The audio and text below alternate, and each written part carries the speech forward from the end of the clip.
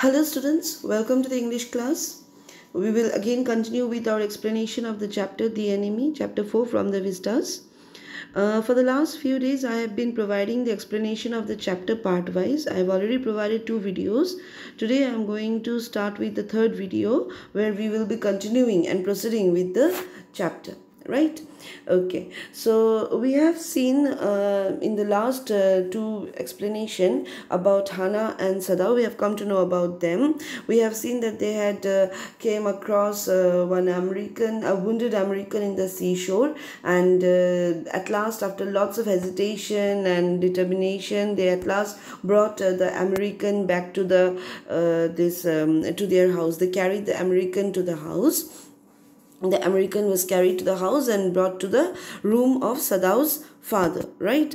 Okay, and last class we have seen that when Hana told Sadao that not to save the American, Sadao said that he will be just operating upon the American because he is because being a doctor he cannot just refuse this particular duty. And when Hana asked that the man should not be saved, Sadao said that the man may die from operation also. So we have done till this part. Okay, so today we will be continuing from the next part, right? Okay. Hana considered this doubtfully, and when she did not answer, Sadao turned away. At any rate, something must be done with him, he said, and first he must be washed. He went quickly out of the room, and Hana came behind him. She did not wish to be left alone with the white man.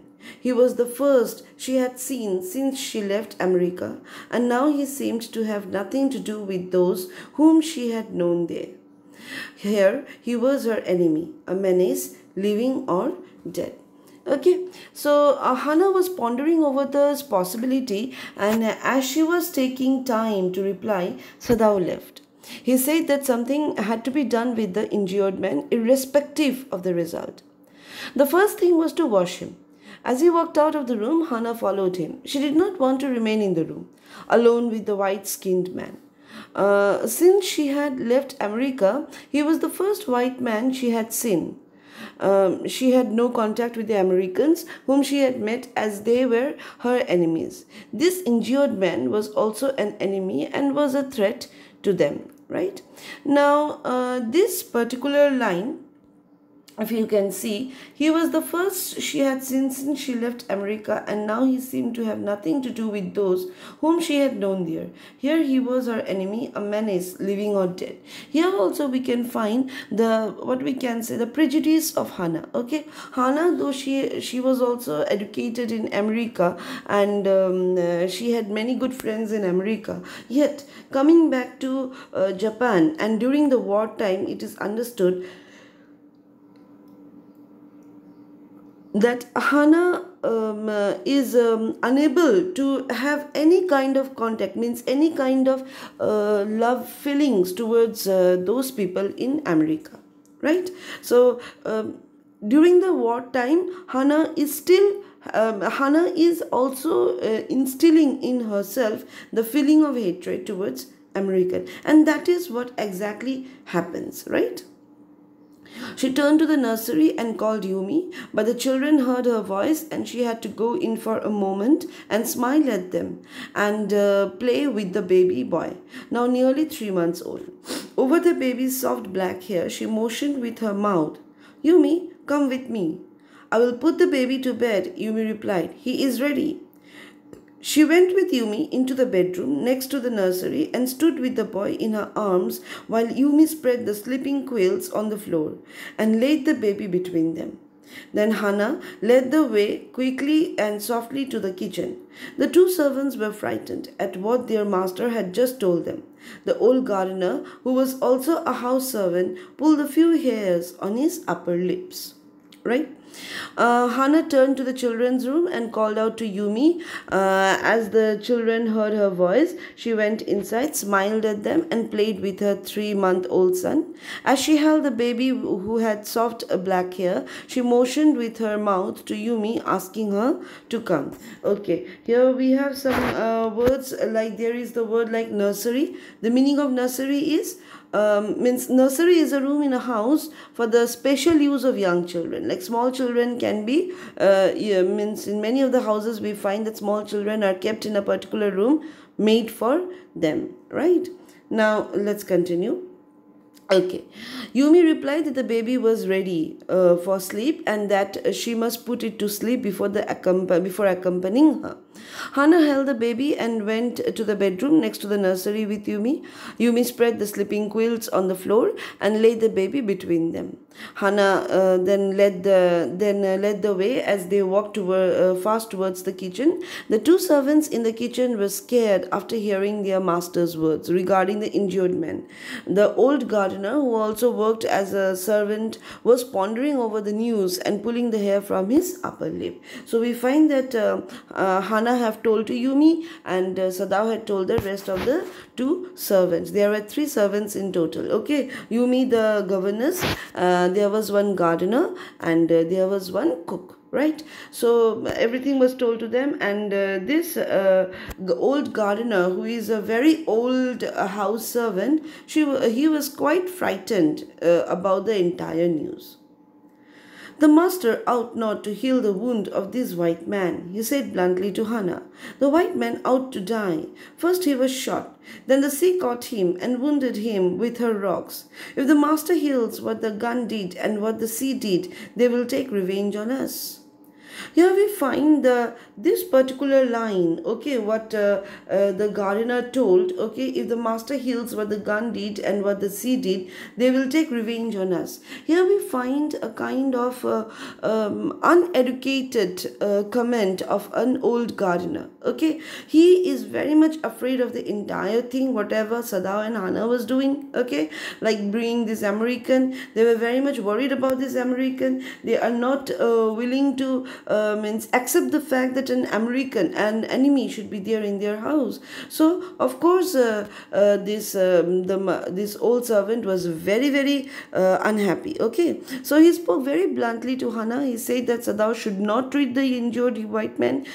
He even reasoned that the man was destined to die. Firstly, he had been wounded by a gunshot, and secondly, the rocks of the sea wounded him further. Okay, so if Sadao healed the wounds given by the gun and the sea, then the gun and the sea would treat them as enemies and seek revenge. Okay, now what is the meaning of this line, that is the gun and another thing is the sea? What is the symbolism of this thing? Okay, gun here represents the Japanese army. Okay, of course here gun represents the army of Japan, right?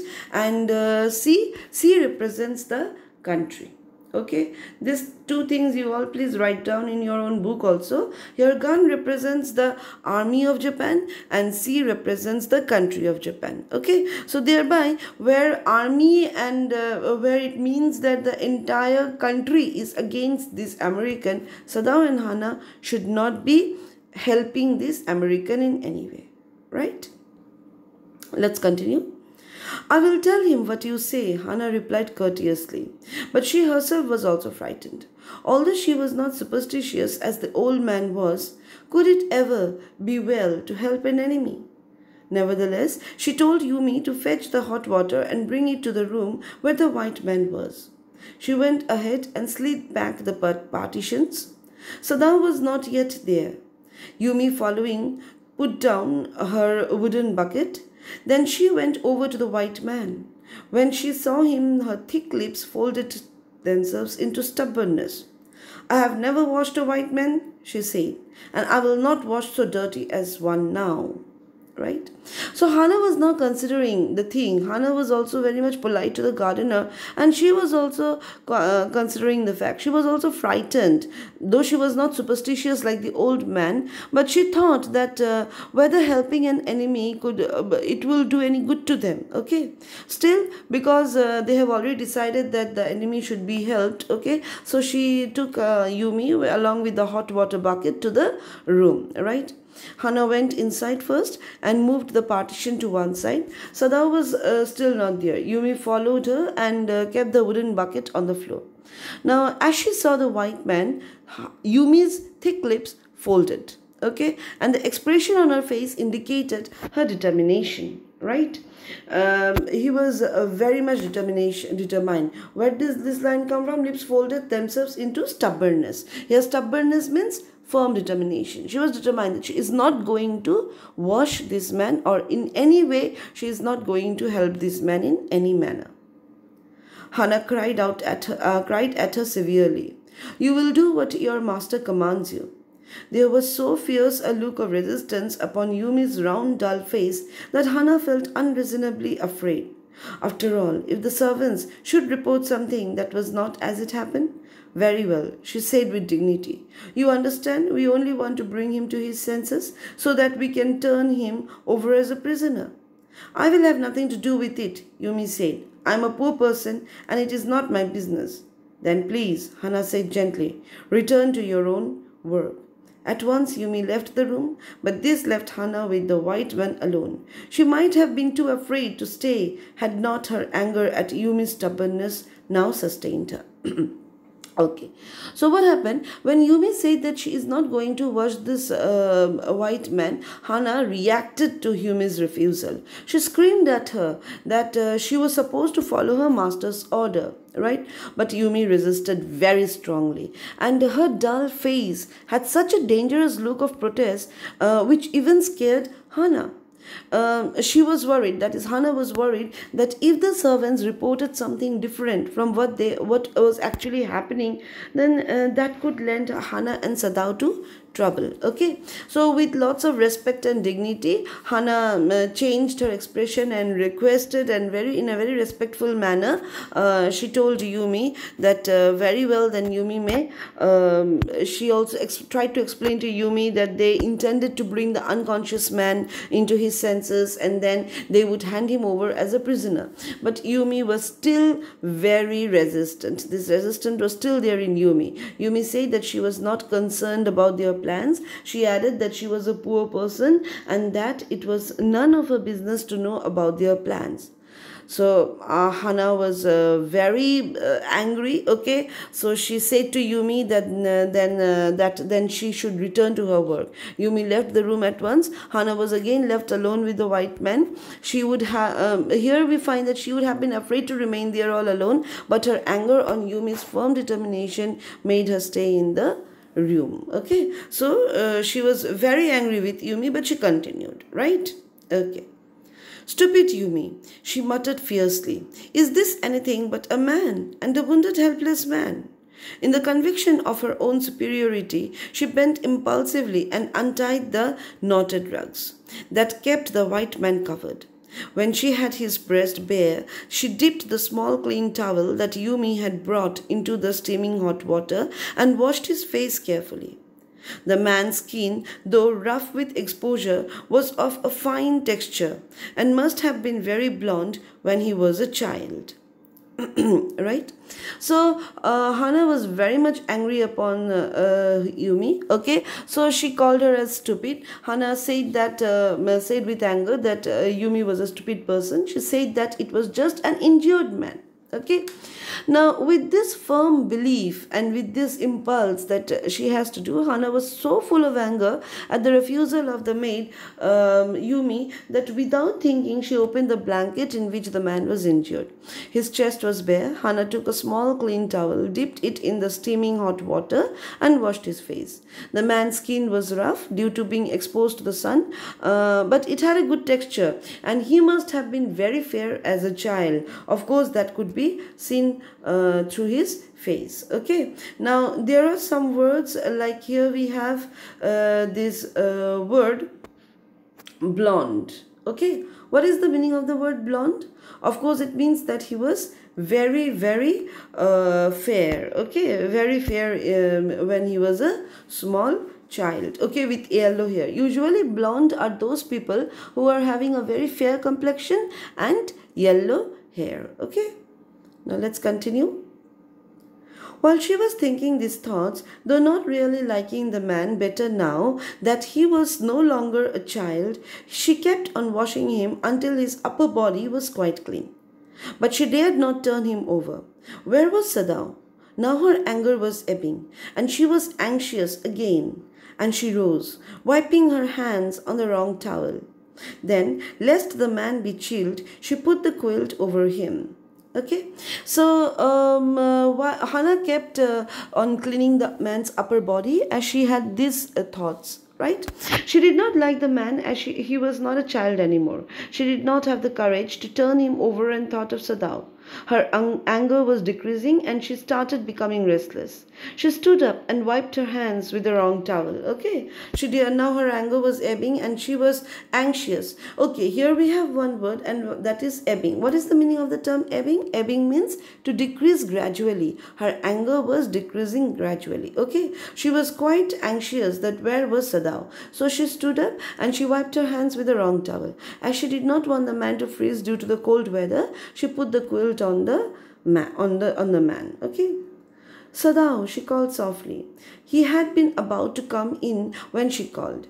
His hands had been on the door and now he opened it. She saw that he had brought his surgeon's emergency bag and that he wore his surgeon's coat. You have decided to operate, she cried.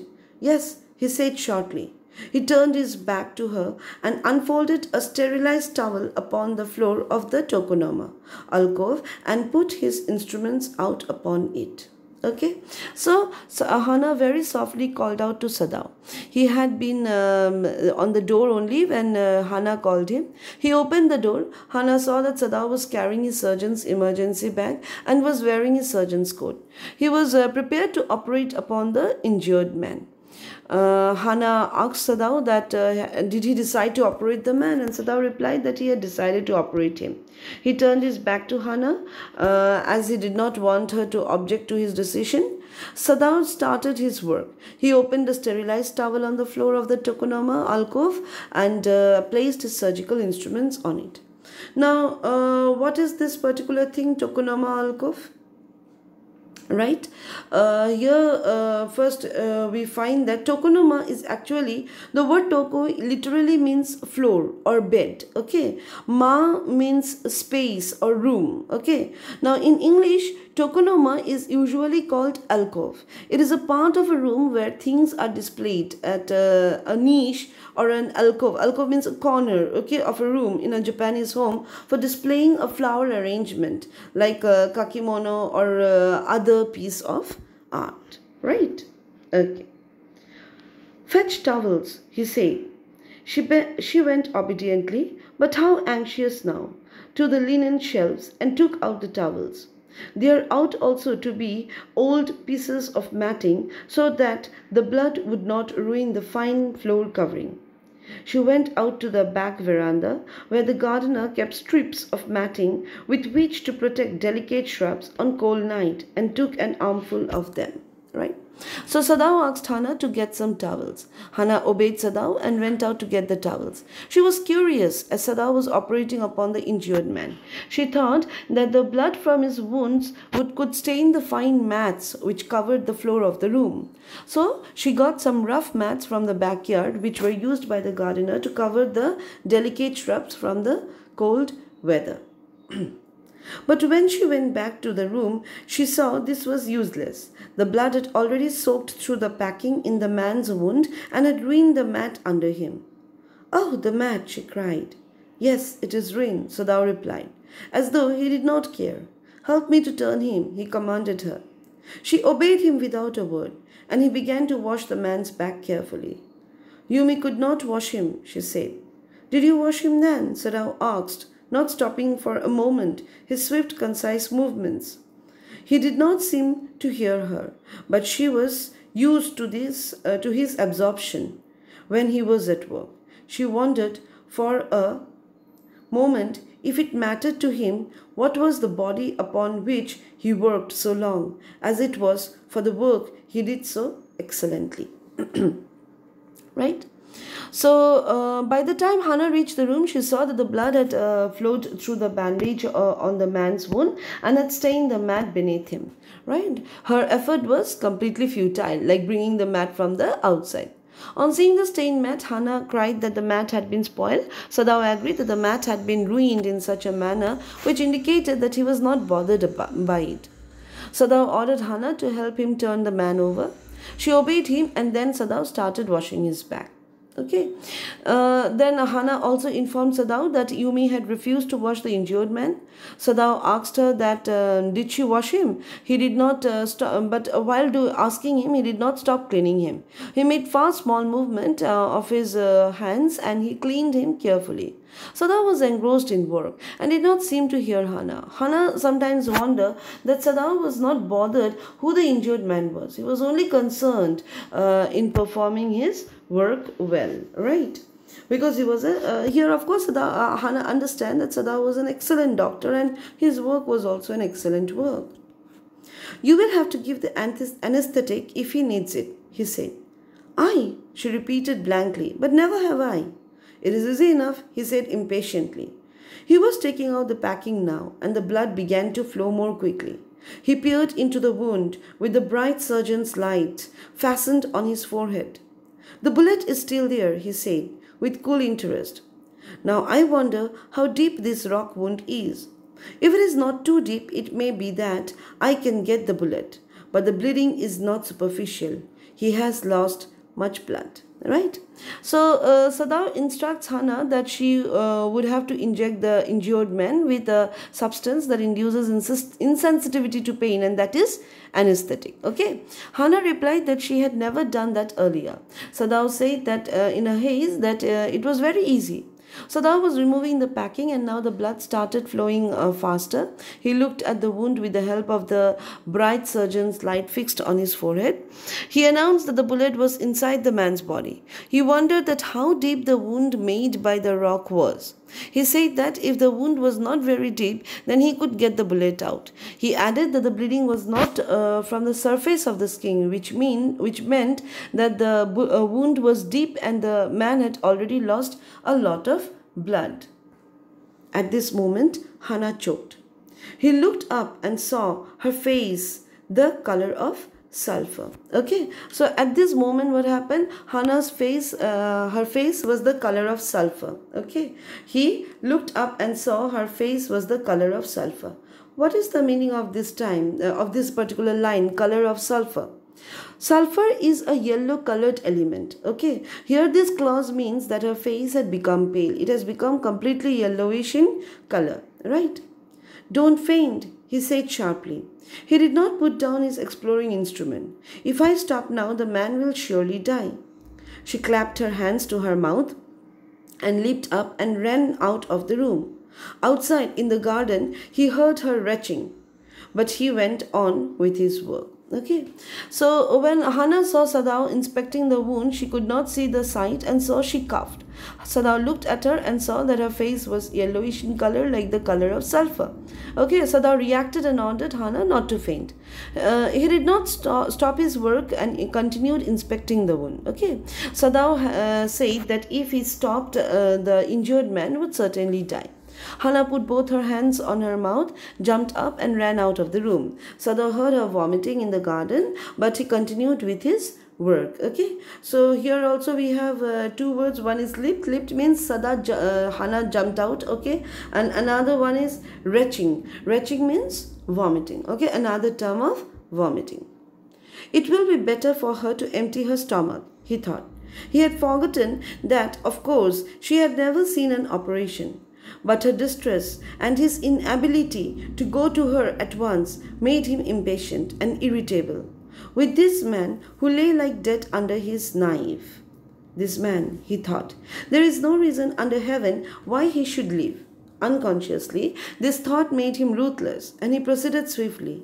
In his dream, the man moaned, but Sadav paid no heed except to mutter at him. Okay, so as Sadao needed Hana's help to operate the man, he thought that it would be better for her to empty her stomach so that she would not feel uneasy time and again. He was reminded that Hana was seeing an operation for the first time, and it was not a pleasant thing to see. Sadao was irritated and impatient as his wife was under stress, and he was unable to help her due to the man who lay under his knife. Okay, he was just like a dead person. Sadao thought that there was no reason for him to make efforts to save the man because there was no reason for him to live. Okay, so Sadao became merciless and started working fast. The injured man moaned in his state of unconsciousness, but Sadao kept on working without paying any attention to the man's pain. Groan, he muttered, groan if you like. I am not doing this for my own pleasure. In fact, I do not know why I am doing it. The door opened and there was Hana again. Where is the anesthetic? She asked in a clear voice. Sadao motioned with his chin. It is as well that you come back. This fellow is beginning to stir. She had the bottle and some cotton in her hand. But how shall I do it? She asked. So Sadao said to the injured man that he was free to cry in pain. Sadao was not concerned that the man was in pain. He did not want to operate him and he did not have any reason for doing so. Right? By this time, Hana entered the room and asked Sadao for the anesthetic. She was now quite determined to help Sadao, okay, feeling well better also, which she had to administer to the injured man because she needed the anesthetic. Her voice was very clear, which shows that now she was prepared to help him. Sadao moved his chin to guide her to the bottle of anesthetic. He added that it was good that Hana had come back, okay, because the man had started to gain consciousness and it was important to sedate him, means to make him unconscious. Hana held the bottle and some cotton in her hand. She asked what she was supposed to do. He told her to put some anesthetic on the cotton and to place the cotton near the man's nostril, okay. But how shall I do it? She asked. Simply saturate the cotton and hold it near his nostril, Sadao replied, without delaying for one moment. The intricate detail of his work. When he breathes badly, move it away a little. Okay. So Sadao instructed or told her to put some anesthetic on the cotton and to place the cotton near the man's nostril. But Sadao did not stop his delicate work and added that she should remove the cotton when the man started to breathe badly. Right? Okay. She crouched close to the sleeping face of the young American. It was piteously thin face, she thought, and the lips were twisted. The man was suffering, whether he knew it or not. Watching him, she wondered if the stories they heard sometimes of the sufferings of prisoners were true. Right? Now this particular paragraph is also again very much important. Here we will come to know about another character, General Takima. Here we will also know the feelings of the Japanese towards the Americans. So let's continue. The man was suffering, whether he knew it or not. Watching him, she wondered if the stories they heard sometimes of the sufferings of prisoners were true. They came like flickers of rumor, told by word of mouth, and always contradicted. In the newspapers, the reports were always that whether the Japanese armies went, the people received them gladly. Okay, wherever they went, the people received them gladly, with cries of joy at their liberation. But sometimes she remembered such men as General Takima, who at home beat his wife cruelly. Though no one mentioned it now that he had fought so victorious a battle in Manchuria. If a man like that could be so cruel to a woman in his power, would he not be cruel to one like this, for instance? So Hana crouched very close to this near this American. He sat in a squat and went close to the face of the sleeping American man. She felt sad and sympathetic towards him as she saw his thin face and twisted lips. She knew that he was suffering. She wondered whether the stories that she had heard about the torture meted out to the prisoners were true. The stories were like rumors, okay, which spread when people told them to others. On the other hand, in the printed media, like the newspapers, it was mentioned that the Japanese army was welcomed wherever it went and people praised it for their freedom. Hana recalled an officer of the Japanese army, General Takima, who was cruel to his wife and would beat her. No one talked about it, about his torture upon his wife anymore. Because why? Because he had won the war in Manchuria. Okay, so Hannah thought that if such a man who could be so cruel towards his wife, then would he not be so cruel to the prisoners in his captivity? Right? She hoped anxiously that this young man had not been tortured. It was at this moment that she observed deep red scars on his neck, just under the ear. "Those scars," she muttered, lifting her eyes to Sadao. But he did not answer. At this moment, he felt the tip of his instrument strike against something hard, dangerously, near the kidney. Okay, so Hannah hoped that the man had not been tortured by the army. Just then, what did Hannah see? Some deep red colored marks. Okay, the scars means marks, injury marks on his neck, under the ear. Okay, so immediately Hannah mentioned the scars to Sadao and asked about them. But Sadao did not answer. At that moment, the tip of his instrument hit something very hard. Okay, it was very much close to the kidney. All thought left him. He felt only the purest pleasure. He probed with his fingers, delicately, familiar with every atom of his human body. His old American professor of anatomy had seen to that knowledge. Ignorance of the human body is the surgeon's cardinal sin, sirs. He had thundered at his classes year after year. To operate without as complete knowledge of the body as if you had made it anything less than that is murder, right? Hannah mentioned the scars to Sadao, but Sadao did not answer. At that moment, the tip of his instrument hit something hard. Okay, that was the bullet. It was very close to the kidney. Okay, Sadao was not thinking of anything else. He was happy to have finally found the bullet. Here we can find, okay, here that it is given, he felt only the purest pleasure. Okay, here the purest pleasure means, of course, a doctor's pleasure. Okay, being a very sincere doctor and a very excellent doctor and a doctor to the core of his heart, when he found the cause of the root of the entire problem, he was very happy. That is the bullet. Okay, so he probed his finger means it was very close to the kidney. So Sadao was not thinking anything else. He was very happy to have finally found the bullet. He moved his fingers inside the wound. Okay, Sadao was familiar with the tiniest part of the human body. His professor of anatomy in America, though an American professor, had told him repeatedly, okay, or the entire class repeatedly, that if a surgeon ignored the knowledge of any part of the body, okay, anatomy means parts of the body, it was the first misdeed that he had committed. Okay, to operate upon a body without detailed knowledge of it as much as the person who makes it has would amount to committing murder of that body. Sadao's professor would repeat these words in the class often, right? Okay, students, I have explained till this part, that is anything less than that is murder. Okay, till this part I have explained, right? So in my next video I will be starting from it is not quite at the kidney. I hope you have understood till this part. If you have any doubts, student, regarding the explanation or any of the lines or paragraph you are still unable to understand, then please clarify it from me, right, in the classroom. Okay, thank you then all.